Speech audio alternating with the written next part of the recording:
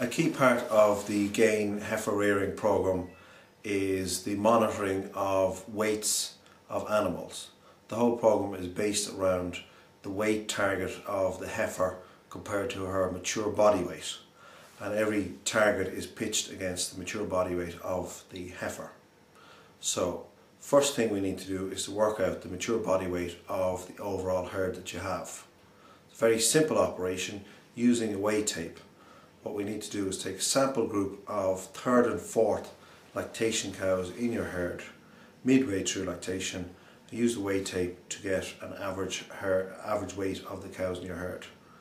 By sampling 10 or 15% of the herd of those third and fourth lactation cows, we should get a good picture of what is the overall mature body weight of your cows. The operation of weighing the cows or using the weigh tape to measure the weight of cows is very simple. You just need to be careful that you're well away from any cows kicking you or being wary of any cows that might be a bit nervous or a bit flighty. Very simple, unravel the tape, drop it down one side of the cow and loop it back up on her chest. It's important that you use the weigh tape right behind the front legs, as if you go much further back it'll distort the weight reading that you get for the cow.